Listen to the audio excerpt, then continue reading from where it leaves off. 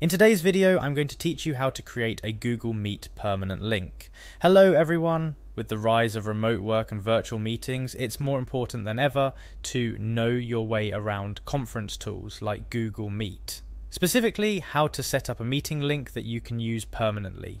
Yes, you heard that right. A single link for all your meetings, saving you the hassle of creating new ones each time. So let's dive right into the process. First things first, navigate your way to Google Meet. You can do this from any web browser by typing in meet.google.com into the address bar.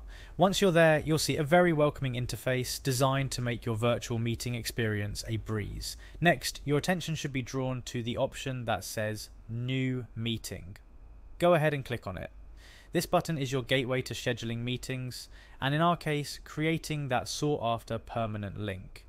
Now, instead of jumping straight into a meeting, you're going to schedule your meeting through Google Calendar. To do this, simply click on Schedule in Google Calendar. This step is crucial because it allows us to create a recurring meeting, which is the key to having a permanent link. Upon clicking, you'll be redirected to Google Calendar. Here's where the magic happens.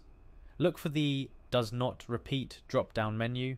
Usually this setting is used to schedule appointments or events that occur once. However, we're going to change that. Click on the drop down and select Daily. This option will make your meeting recur every day.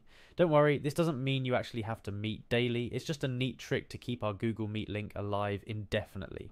After you've done that, it's time to click the Save button. This action solidifies your settings, saving the recurring meeting to your Google Calendar.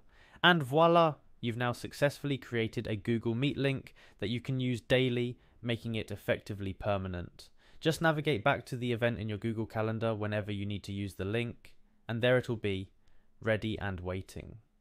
Remember, while the link remains the same, you have the flexibility to change the meeting details in Google Calendar as needed.